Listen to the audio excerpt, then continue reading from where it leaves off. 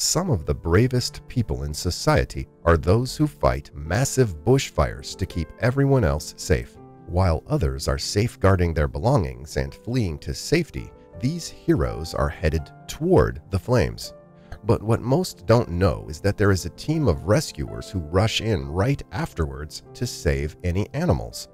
And 2 years ago, one of the most experienced animal rescuers in the world was confronted with an unusual sight, an animal that no one had ever seen before. That was when one of the worst bushfires in modern history hit Australia in 2020. Millions of hectares of land were wiped out and dozens of people were killed. The entire country was virtually powerless against the terrifying forces of nature. Australia is no stranger to bushfires, with a dry season causing more than a handful each year. But between 2019 and 2020, it was a season that none of the residents will ever forget. The black smoke coming from the forest and trees were so thick that months later it was still in the air. And not only that, but it was spotted by people on the other side of the Pacific Ocean in Argentina. The level of destruction was hard to comprehend, but no one was ready for what was found at Kangaroo Island. That was one of the hardest hit areas in southern Australia. Firefighters fought for days to keep back the flames, but there was only so much they could do. Locals were forced to flee by boat while their homes and property turned to dust. But animals weren't so lucky. It was too difficult to get them out in time, and many of them didn't stand a chance. Kelly Donithan was one of the people trying to protect these animals. If it were up to her, every single one of them would have been rescued, but she didn't have enough resources. While most of the country was worried about evacuating people from their homes, her main concern was the animals.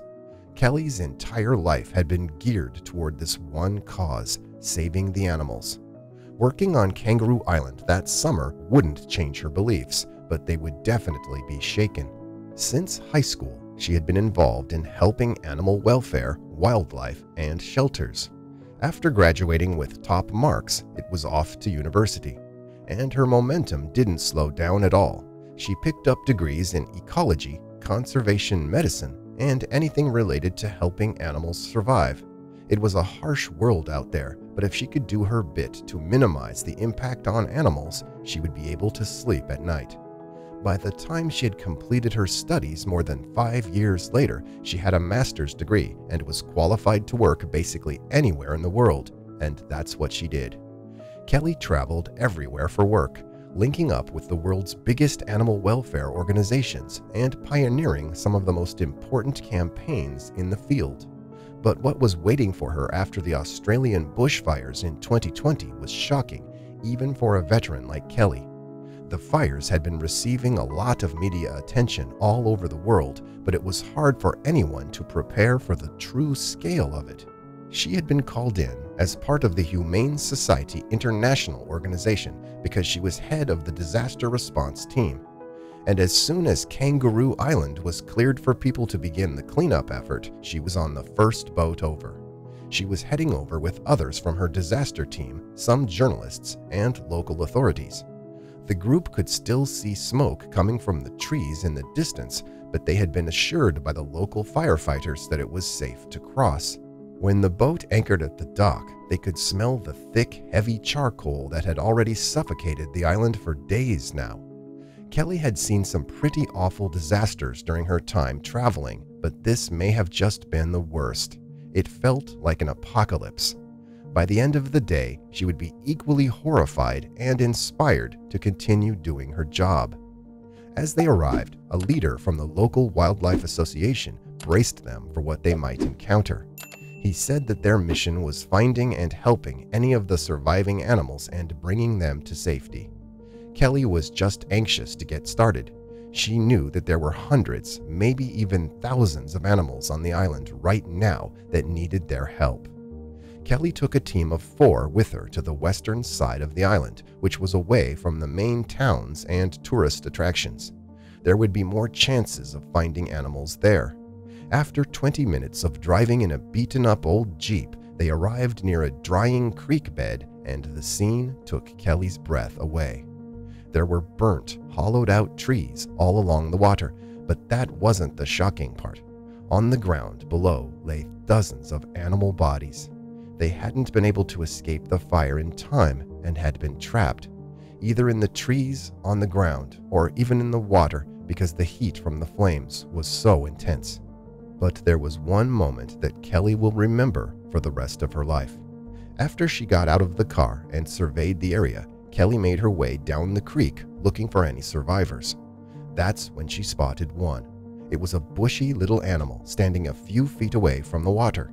At first, Kelly thought that it was looking out to the water, wondering if the fire was coming back. But the truth was even worse. As she got closer, the features of the animal started to become clearer.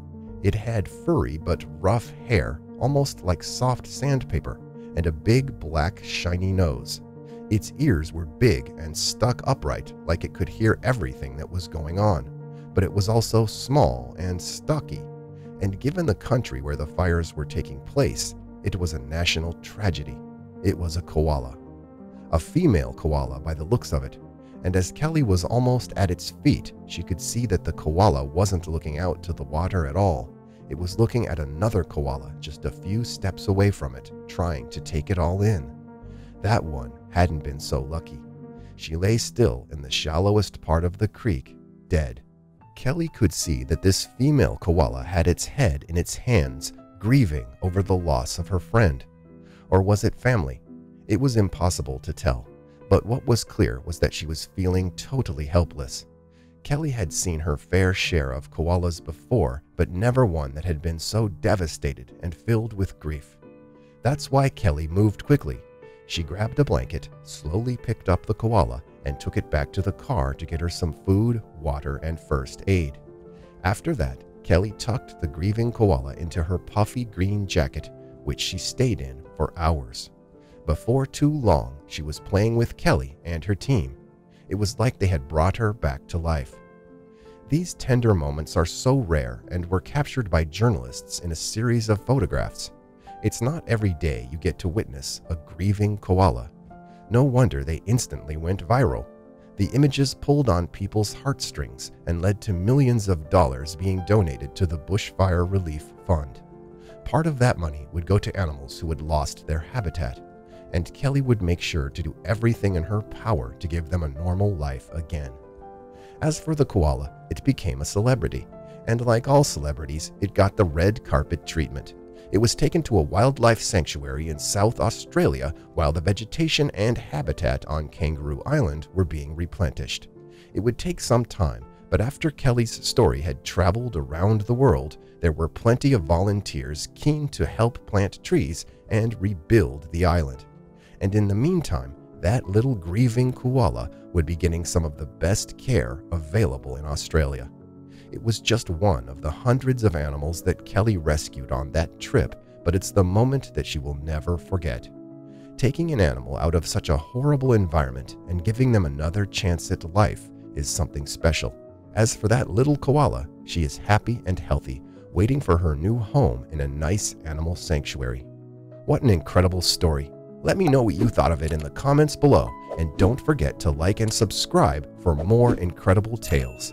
And if you can't wait until then, you can head over to my channel to find even more mesmerizing stories.